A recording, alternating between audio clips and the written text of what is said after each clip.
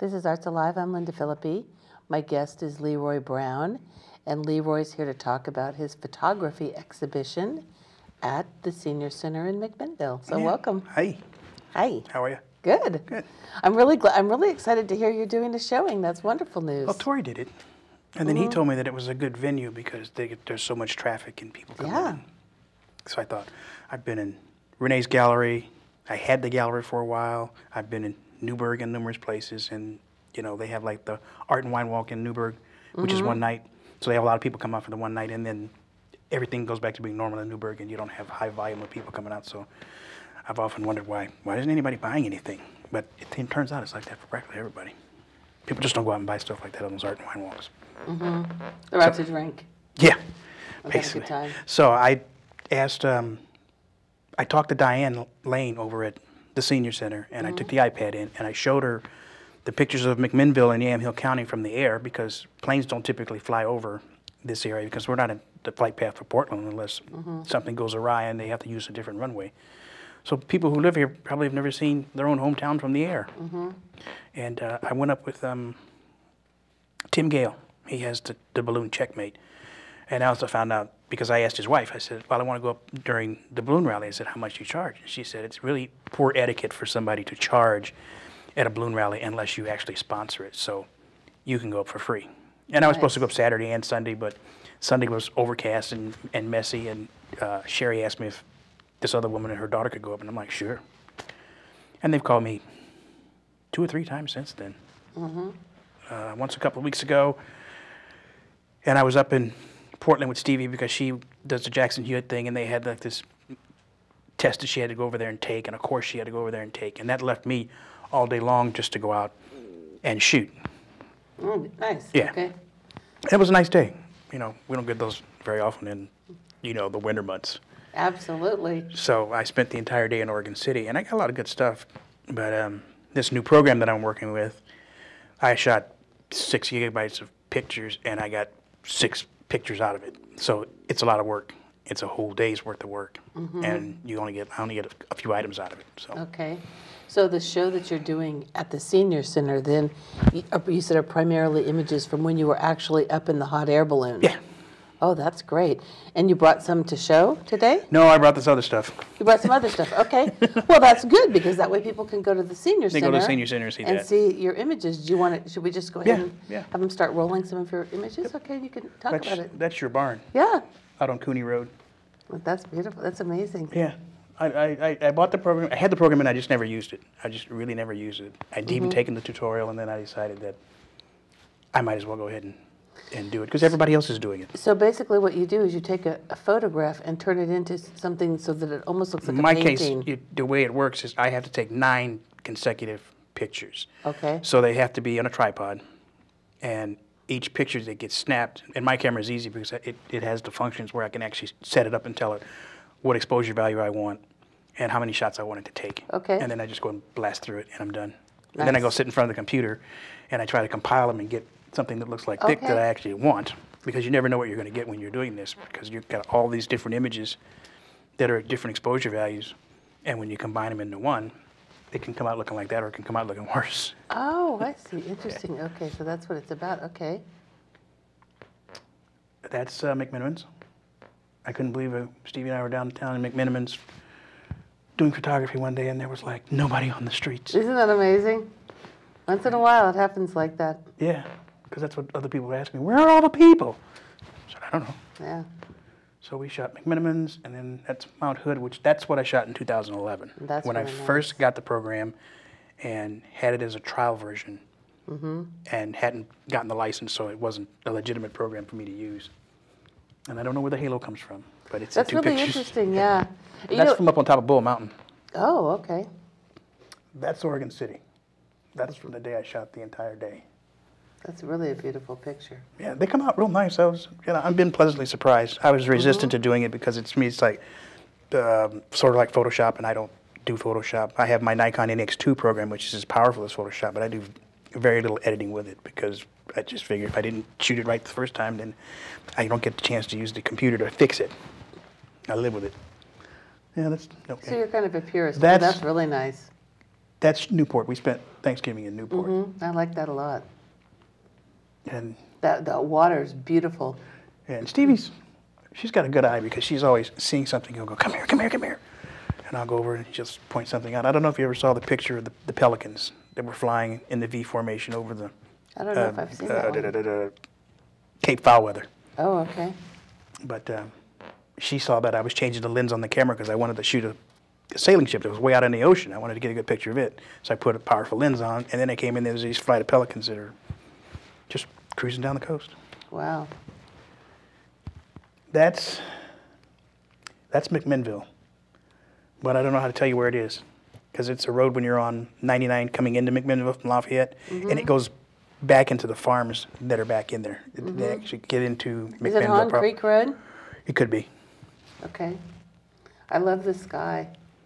And that's from Thanksgiving also. That's Yaquina Bay Bridge. Yeah. It's beautiful.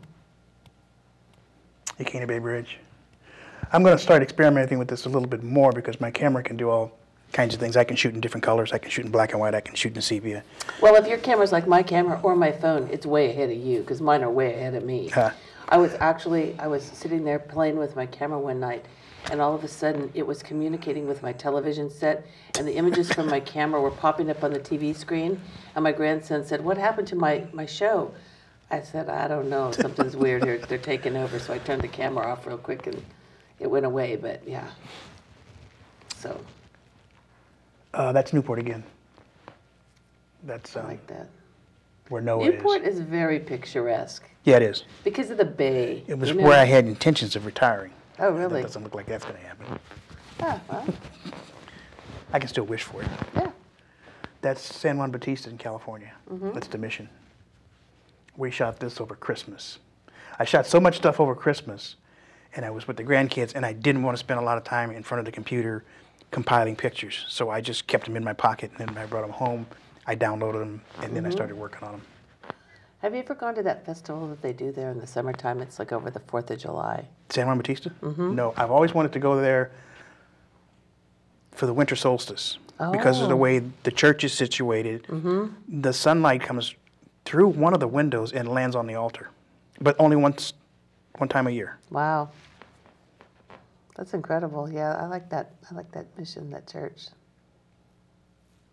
That is on the California coast. That's where the Rocky Creek Bridge is, but this way I'm looking north, and the bridge is actually behind me, because that was one of the things we went down there to do, was to take some pictures of the bridges, because we both have this thing for bridges and lighthouses. So one of the days we were down there for 5 days. One of the days she and I just took off, and we went down to Monterey, and we shot all these different bridges. And oh, how fun. we did the coast. That's great. Yeah. It's a fun program. That's Mission San Juan Bautista, too. That's looking across from the Mission. It's the Plaza Hotel.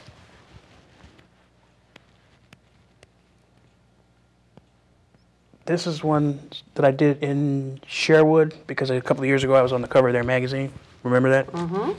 And Nancy asked me what I had, and I said, I haven't shot too much in Sherwood, but I'll send you this link, and you can go on my website and you can look at the ones you know which ones are going to be Sherwood. And if you decide you want one, then I'll email you a copy of that one. And I haven't heard from her, but that's something that's going to happen next year when they put their publication out. It comes out like in April. Yeah, you know, Sherwood is one of those places that's pretty interesting, because I think most people think of Sherwood as driving through. Yeah. You know, and they don't realize that there's a whole other aspect to it. Get off the beaten path. Kind of like that little older. That's, yeah, Old Town Sherwood. Old Town, yeah. It's kind of fun that they've got the little antique stores back in there. Yeah. And, yeah. So, like I said, I don't know what she's going to do, because now that's the Bixby Bridge, which I've shot a bazillion times, but I've never done it and seen it like this, because the last time I did it, it was in the springtime. It was actually on my birthday. And it came out, and it was just really a big green rolling hill. We did this at Christmas. And this is as far as we went. That's just amazing. I mean, when you see what your program can do and how it really, you know, brings out what the clouds are doing, and it's an incredible program.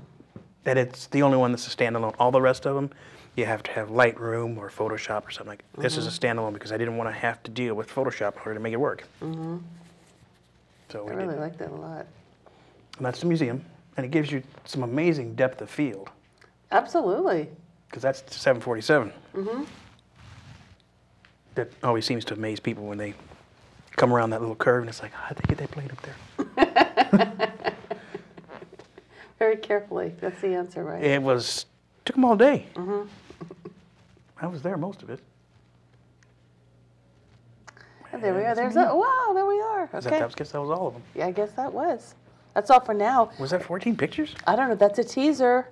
If people want to see more, they've got to go see the show. Yeah, and I'm going to have the iPad with me there for the reception. Let's talk about the reception. Okay.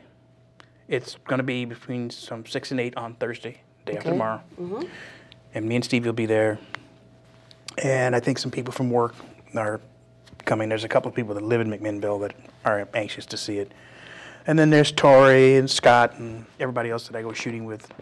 Not as often as I would like to, but they'll probably be there too. Let's talk about how long will the show be up? Till the end of February. Oh, the end of February. Yeah. Okay, that's great. Which means I'm going to be rotating stuff in and out. Okay. So it's not going to always be the same images in there. I'll just go in there and give Diane a bunch more and say, you can take down this many and put these guys up. And the Senior Center, if I'm not mistaken, is open 7 days a week? No. No. It's open Monday through Friday. Monday through Friday, just... And Thursday night it's open late. Okay, so if people want to go there, then... It's Monday through Friday. Okay. Wow. As far as I know. Well, let's do a little backstory for people that may not have seen one of the earlier shows. How'd you get into photography? Oh, I've been doing that for years, even when I was a kid. And then I was in the military, and I did public affairs and stuff like that. And they gave me a camera, and then when I got out, they took it back. Oh, really? Yeah. Oh, yeah. They send you down into the foxholes? No, there was public affairs. So there was, outreach to the community so that people could see what the servicemen were doing. So we did one on a tank range where they were, firing tanks, but it was night fire. So it was pretty spectacular. And the families came out, and they were sitting up in bleachers with big earmuffs on. Tank ranges are loud. And you were taking pictures? I was taking pictures. But when I got discharged in 1990, I had had enough. I had done it for 13 years. And I was just tired of it, and I didn't want to keep traveling. If I was going to travel, I didn't want to travel for the military. So I got up, and they took this camera back, and I decided that I wanted to keep doing it, so I went out and bought myself another Nikon, but it wasn't as good as the one that they took back. And then in, 2001, I decided to get real serious about it. And then when I moved to California, I had all kinds of opportunities and places to go. So 2004 to 2008, I had one camera. In 2007, I bought the one I'm currently using, the D300. And it's got a lot more capabilities than I had talked to a friend of mine to find out that it will shoot all the brackets for me, that I don't have to keep incrementally adjusting it for every shot. It'll do it in a split second, because it'll shoot 9 shots in a row. And I'm done. And then if I want to change what the exposure value is, I can go back and add to the menus, and I can change all that. So that's where I am these days. What do you have coming up? I mean, what do you want to do this year in particular? Sell more pictures. But is there a particular area that you want to work on or work toward going? I want to start back doing photography for sports car racing. Oh, well, there you go. But I don't have the luxury of travel. That's the problem. Like when we lived in California, I mean, in 2008 we went to 11 races, including the Indy 500, and we went to the Reno Air races. When we went to Alaska, and we went to a race in Canada where Dave Moroz walked up to Stevie and I, and he says, "You guys are a little far from home, aren't you?" So if I could get back to doing that. Well, I wish you a lot of luck, and I really want to thank you so much for being here today. It's Thanks. been wonderful to catch up with you and see what you're doing these days. Thank you. All right.